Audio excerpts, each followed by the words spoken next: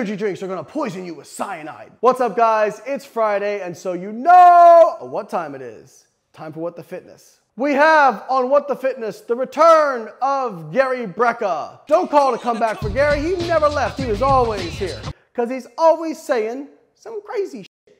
So let's see what Gary has to say this week. Ever heard of a Celsius energy drink? Celsius energy drink has 4 times the amount of daily cyanide that a human being is meant to ingest. 4 times. That's just one sample. So drink Monster or Bang. I mean, drink Bang, not Monster or Celsius, right? Bang has methylcobalamin. This has cyanocobalamin. So, and we wonder what, we're putting these toxic chemicals. This is, where we get the hydrogen cyanide? Don't make me take you to that website because you'll just get up and leave. I want, do you know where we would get? Oh, okay, we're just. I'm getting up and leaving because I can't stand any more BS. Cyanocobalamin has a cyanide moiety to it, okay? Moiety. Gary, that is a chemical term that people learn when they take things like general chemistry, organic chemistry. Actually, that's all you'd have to take to learn that term, just like basic chemistry, which you should have taken for a biology degree, but maybe you slept through that class, I'm not sure. You have a cyanide moiety. It is not toxic as a ligand, as a moiety. That might sound weird. Well, how can something be toxic as an isolated chemical as hydrogen cyanide, but not toxic when it's bonded to something else? Let's just take amino acids. Amino acids have an amine group, which is ammonia, okay? Ammonia is toxic. Now, Gary promotes high protein diets, which I do as well, but we have to apply logic symmetrically.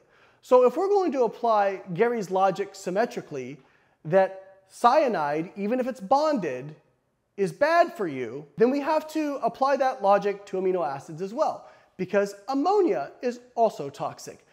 But when it's bonded to an amino acid, it's not toxic. And when your body needs to remove it, it doesn't just remove ammonia and then let it float around causing all kinds of toxicity. No, it is taken through a series of transfers and reactions where it is bonded to other things, rendering it not toxic, and it finally winds up on something called urea, and it's excreted as a non-toxic form of ammonia. Again, it never enters circulation as free ammonia. It is not toxic when it is bonded. Cyanide is not toxic when it is bonded in something like cyanocobalamin. And cyanocobalamin, the cyanide moiety, can be transferred through various reactions, and it is metabolized into thiocyanate, which can be excreted and is not toxic. Cyanide, isolated hydrogen cyanide, toxic. Cyanide moiety bonded to something else, not toxic. Just like ammonia, toxic, bonded to something else, no longer toxic. Too many people are talking about chemicals, and quite obviously, not enough of them have taken basic chemistry, or they don't remember it, or they weren't paying attention, or they copied off the person sitting next to them. I don't know, don't care, this is but just for the sake of around and find out, let's assume that it was toxic, that the cyanide molecule on cyanocobalamin was toxic. Well, fortunately, I can do math. So let's just do some quick math, shall we, where we can talk about how many Celsius energy drinks it would take to actually cause cyanide poisoning. So for an 80 kilogram person, it's about 120 milligrams of hydrogen cyanide you need to start getting in the realm where you could be poisoned by hydrogen cyanide. Celsius energy drink has 6 micrograms of cyanocobalamin. The molecular weight of the cyanide moiety is 26 grams per mole. The molecular weight of cyanocobalamin overall is 1,355 grams per mole. I'm not going to explain moles, because if you haven't had basic chemistry, you're not going to get it. Just trust me on this one. It's how we standardize things, okay? Cyanide, therefore, makes up 1.9% of the molecular weight of cyanocobalamin. So 6 milligrams of cyanocobalamin times 1.9% equals 0.115 micrograms of cyanide molecule. There are 1,000 micrograms in 1 milligram. Remember, it takes 120 milligrams. So if we take 0.115 micrograms of cyanide and convert it to milligrams, we get 0.000115 milligrams of cyanide. If we divide 120 milligrams, the poisonous dose, by 0.000115, we get the amount of Celsius energy drinks you would have to drink to get close to a toxic dose of hydrogen cyanide, assuming it was actually toxic, because remember, it's not because it's bonded. But again, we're just around and finding out.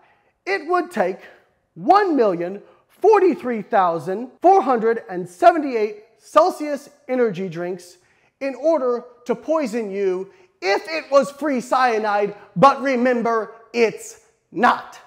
I'm not paid by Celsius. In fact, I don't even really like Celsius energy drinks. I think Monster tastes way better, personally, and Ghost. Those are my, if I had a Mount Rushmore of energy drinks, it's Monster and Ghost are up at the top, and then there's kind of everybody else. But I'm also not okay with lying. Or maybe he's not lying.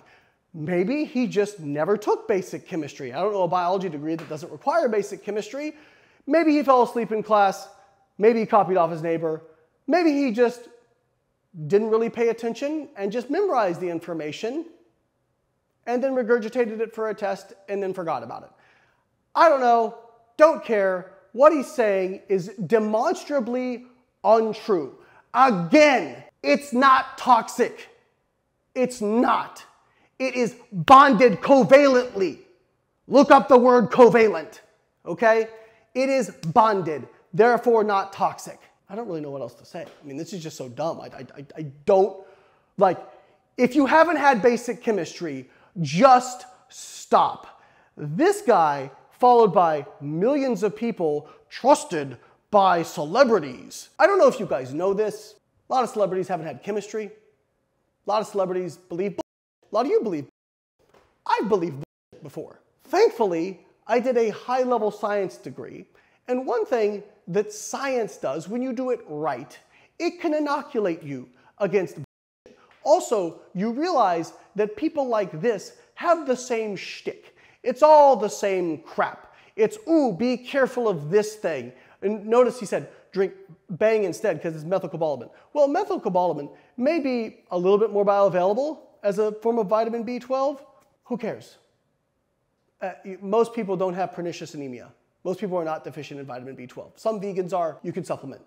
Not a big deal. You don't need to worry about freaking cyanocobalamin. What you need to do is get your ass out of the seat, get your ass off Instagram, go to the gym, train hard, and be consistent with your nutrition, and stop worrying about dumb like this who want to confuse you with very confident but ignorant speeches. By the way, FYI, Gary, still down to debate anytime, anywhere. We can share references beforehand.